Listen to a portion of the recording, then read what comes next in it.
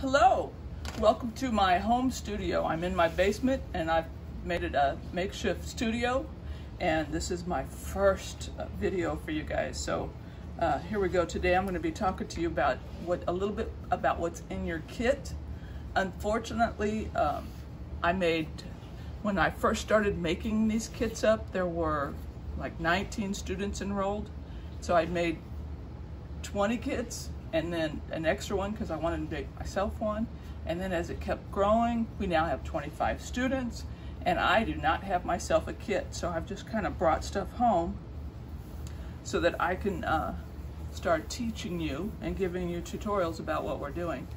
So the first thing I want you to notice about what's in your kit is this big board.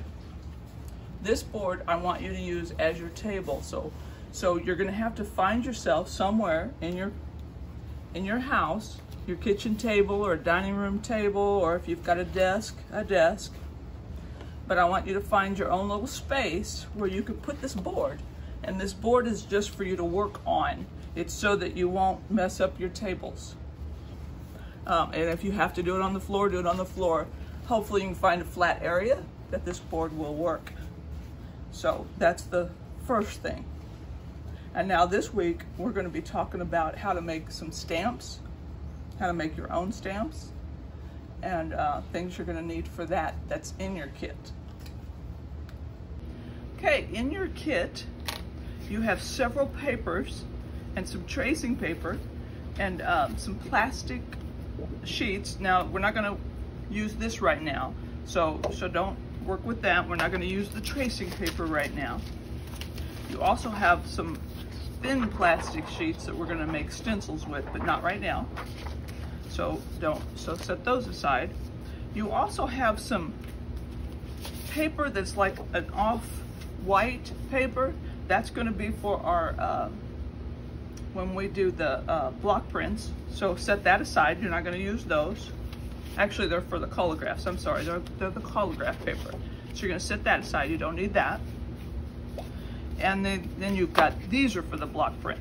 These papers like this and the little construction papers, those are for the block prints. So set those aside. So what else is in your pack is I've gave each one of you a textured piece, like it's plastic and it's got a texture on it. So we're gonna be using those in the next week. And then you've got some really, really thin paper. This thin paper I want you to use when you practice on stuff, especially right now when we're getting ready to do these stamps. So you want that handy. And then you've got some kind of nice paper that's kind of thick and it's kind of nice.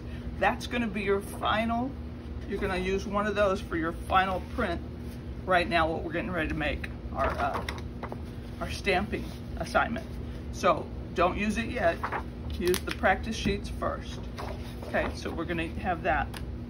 And then also in your kit is scissors and some of the little foam. We're gonna be using that right now too. And then you've got watercolors. We're gonna start with watercolor. And then everybody has those little containers. This is not paint, this is ink. And it's real thick.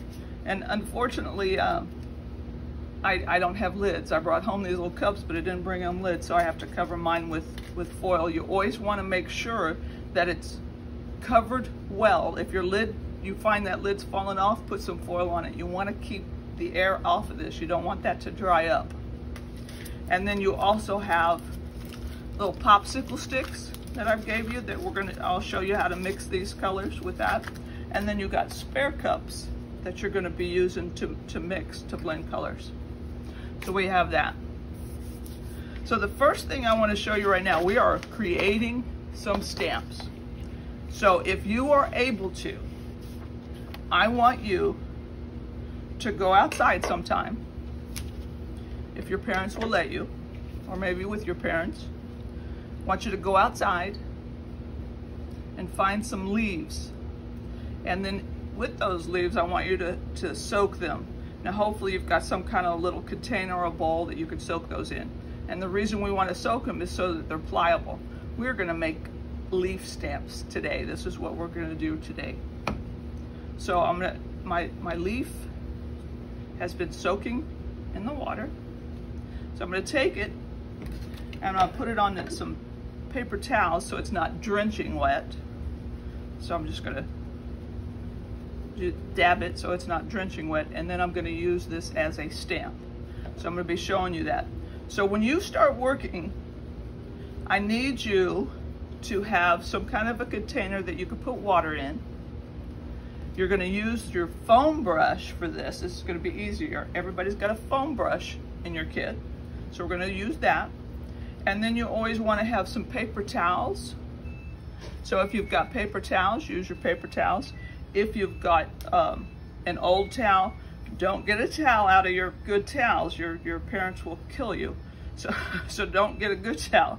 But if you've got an old towel, ask your mom, ask your parent for if you've got a towel you can use for when you're working. Because I didn't put a towel in your kit and I didn't put paper towels in your kit.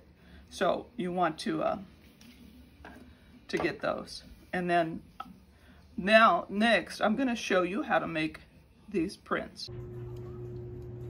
Okay, so here's what I'm starting with right now. I've got my leaves soaking. I've got my water that I'm going to be using with the watercolor. I got the watercolor paper, and I got my scratch paper, my practice paper, and I got my paper towel. And then I have another paper towel if I get too much water on my brush. So I'm going to take one of these leaves. I'm going to dab it. Now I'm going to take this leaf and I'm going to apply some watercolor to it. I don't want a lot of water on here, or it's not going to turn out if it's too wet. So I want to make sure that the watercolor is, and I can use this to paint this on. I want to make sure the watercolor's kind of not too wet, because if it's too wet, then it's not going to turn out very well. And then I'm going to take that where I just painted it, and I'm just going to put it on my paper and press it down. Now if the watercolor is too watery, it's not going to show up very well. But it actually kind of cool, and the better paper is going to show up better. But that's really cool because it's leaving these little spots, so it's really, really nice. Now let's see, I'm going to do it again with not as much water in my paint.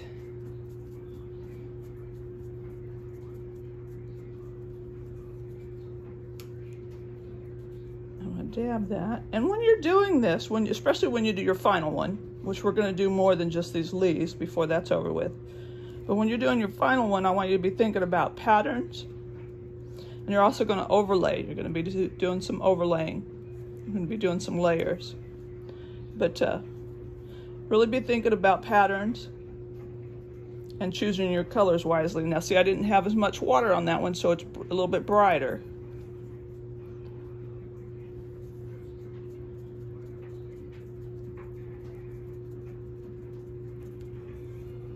In fact, I'm not even dipping my brush in water right now because there's so much water in that brush.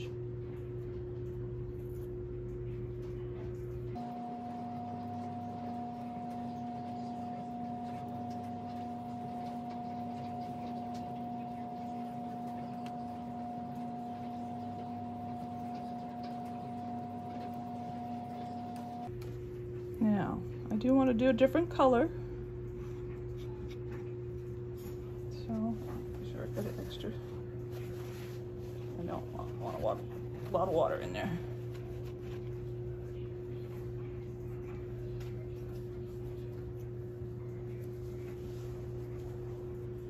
So let's do a little different color. Let's do blue.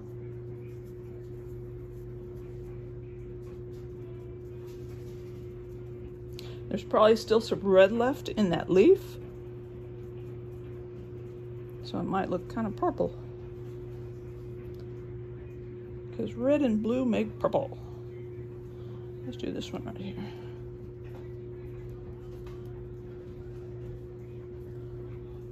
See, you see a little purple in there. Now as I keep doing that, the red will be gone and it'll just be blue.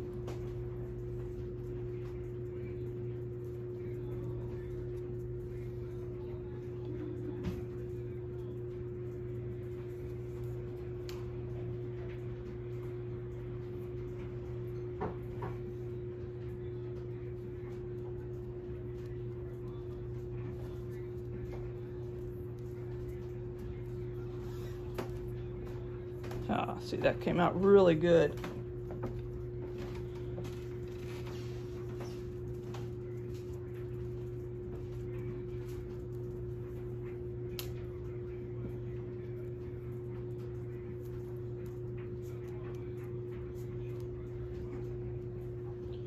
All right. Now I want to try, I'm going to clean that off. I'm going to try a different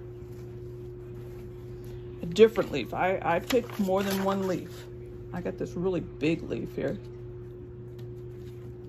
Actually, I got 4 different kind of leaves here I found. Outside.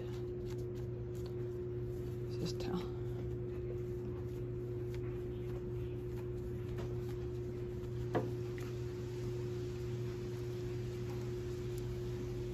All right.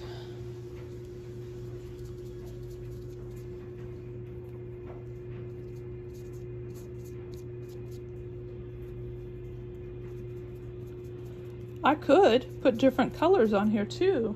Maybe I want to mix that. Maybe I want to put a little red on that leaf too. So don't get too much water though. Watch the amount of water in there. I don't want it too watery.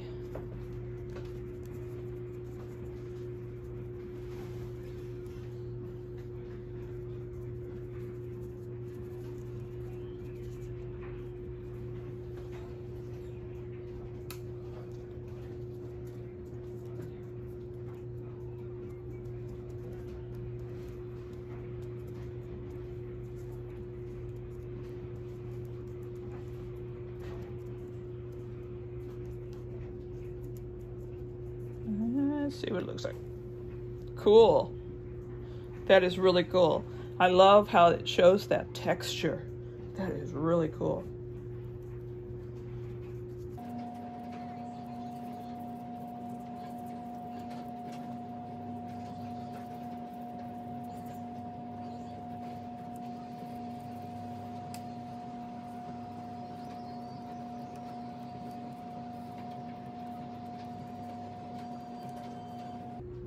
Okay, I put green in there. Green, red, and blue mixed together doesn't make a very pretty color, but that's still pretty cool. Another thing I wanted to show you is this little foam thing that I gave you. Now, what I can do with that is I can cut a shape out of it.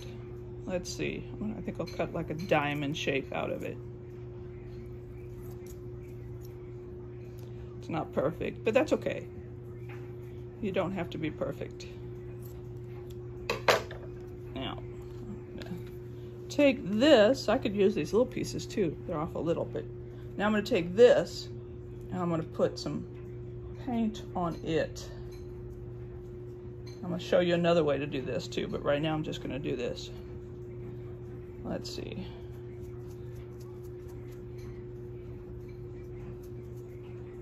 Now it's a sponge, just like your brush is.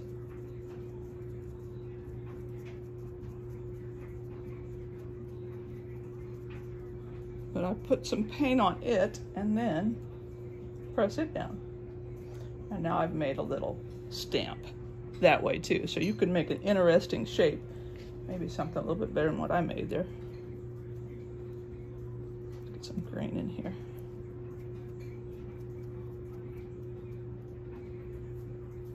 It's teeny tiny, but that's okay.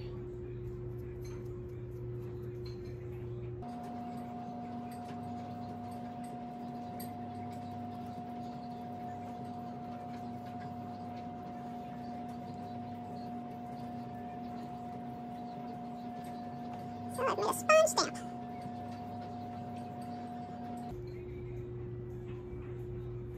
I get enough paint on it, I don't even have to put more paint on it. It's got a lot of paint in it now. You could make a cool shape with that. That's cool. Okay, so this is my practice paper, and I'm just using this to see what kind of things I can come up with and stamp.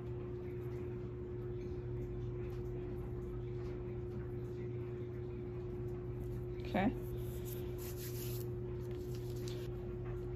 Okay, another thing that's in your kit are these crayons.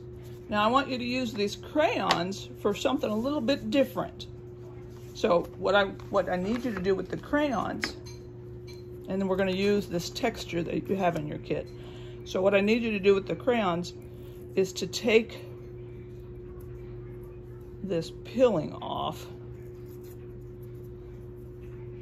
Take the paper off the crayon so you can just have the crayon. Okay, so now what I want to show you how to use this is with your texture, your plastic texture, and I took off the paper off the crayons. That was quite a chore, so that's going to take a little while.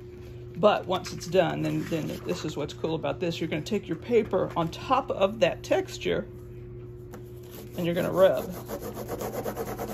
your crayon.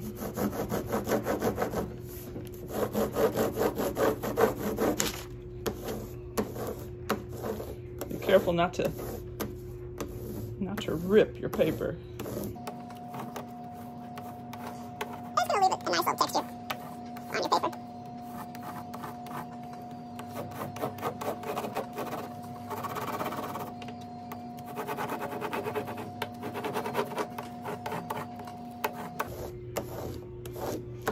This is why you take the paper off, so it can use the whole crayon.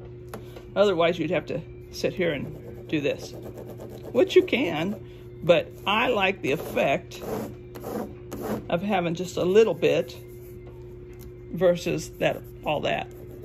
It just depends on what you want. You know, you can still do that, and you just see how it looks different. Now, when you have something like that, and you have that rubbing, you have that texture, and then you want to try to print on it, the crayon actually acts as a resist, so it's not going to, your paint's not going to adhere where the crayon is very well.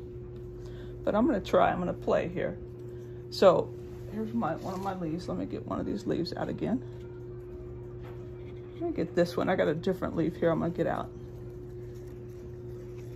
Use this one. This one's got holes in it and everything. Dab it.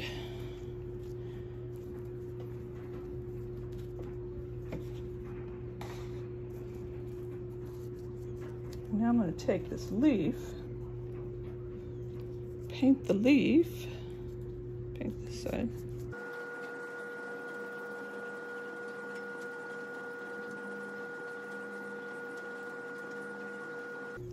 And then we're going to put that on there. So we'll see how that looks on top of that. A lot of times, if you ever look at a print materials, an artist that does printmaking, they tend to like to do layers. You get some pretty interesting things by doing stuff on top of stuff. So then we can do that on top of my rubbing.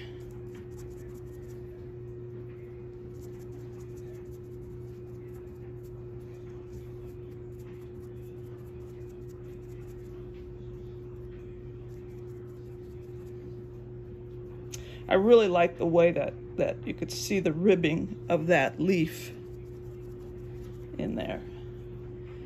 It really makes a cool texture.